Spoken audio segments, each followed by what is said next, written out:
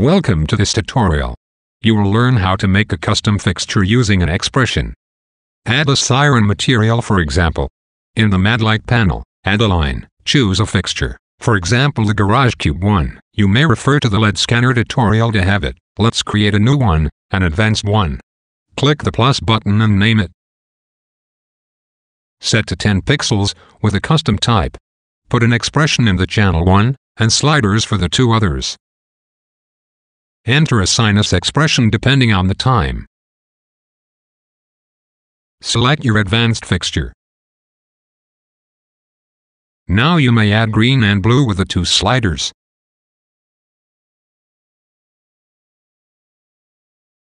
Go back to your expression.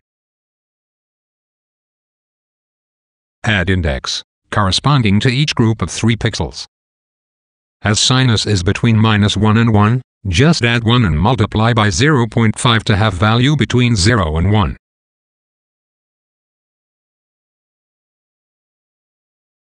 Multiply the index to increase the frequency.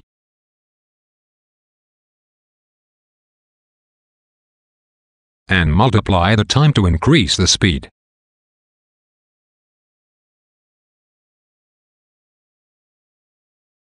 Well done.